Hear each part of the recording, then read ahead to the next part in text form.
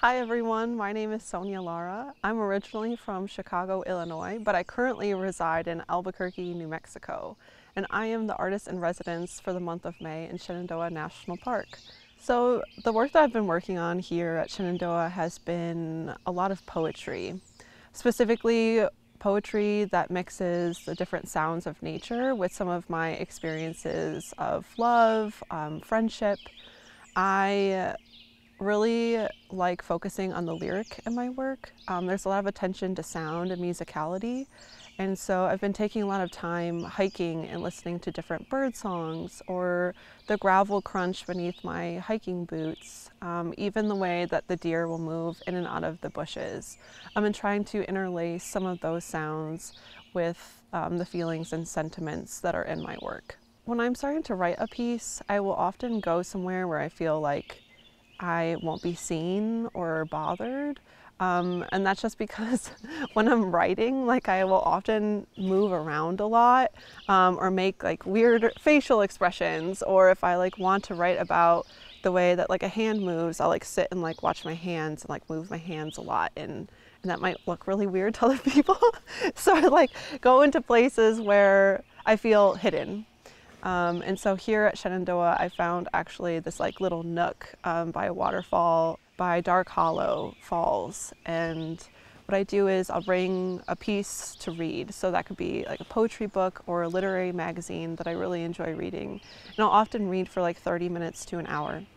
And I know when it's time to stop reading when a line from someone else's poem will kind of stick with me. And as I continue trying to read other pieces, I'll find that that one line just kind of keeps sticking out to me and I can't get past it. And so that's an indicator to me that there's something in that line, either the way that it's been written or the subject matter that it's talking about, that makes me want to write something similar or have the same sentiment or feeling. So what I do is I'll put that to the side and then I'll pick up my laptop. I wish I was a writer that wrote freehand on pieces of paper. It would also make it way easier when hiking out here, because I've had to bring my laptop with me. But I find that I can type way faster than I can write. And so what I do is I'll open my laptop, open it to a new Microsoft Doc page or a Google Doc page, and I'll start writing for 10 minutes straight. And my rule is that my hands can't leave the keyboard and they can't stop moving for 10 minutes. And I'll do that again and again until I feel like I have a really solid draft of what I want to write about. And then after I have that solid draft, I kind of go back into it and figure out the nuance of the piece. What is it trying to express? What's the story I'm trying to tell? And how can I make it sound really beautiful? Because I think that lyric poetry is really beautiful, and I want to interweave that musicality into the piece. I think a lot inspires me.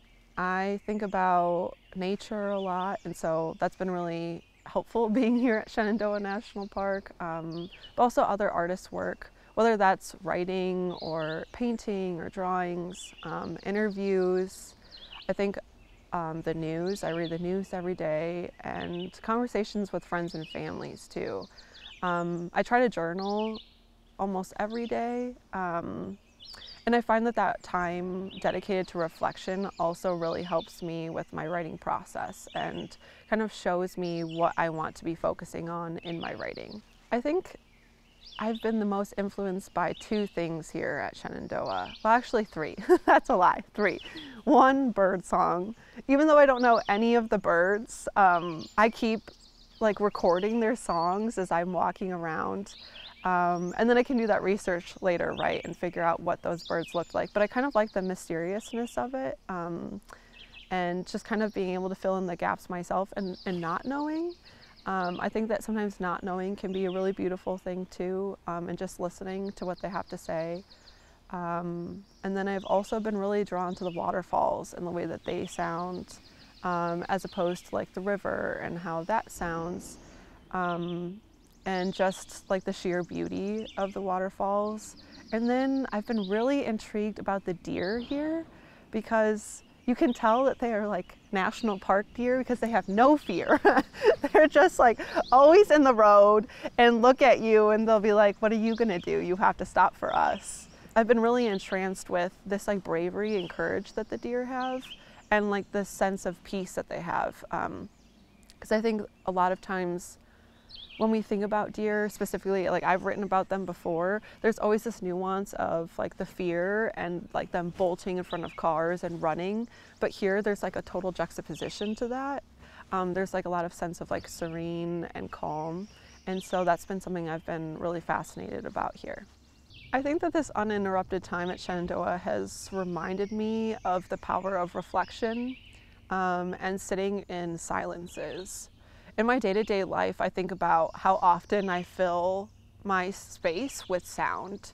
So if I go for a walk, I put my headphones in. If I'm going for a run, I'm listening to music. If I'm doing chores around my apartment, I'm listening to a podcast or music. If I'm driving, I'm listening to the radio. Even if I go like grocery shopping, the speakers are playing songs. And so I'm just constantly like overwhelmed with sound that's meant to distract me.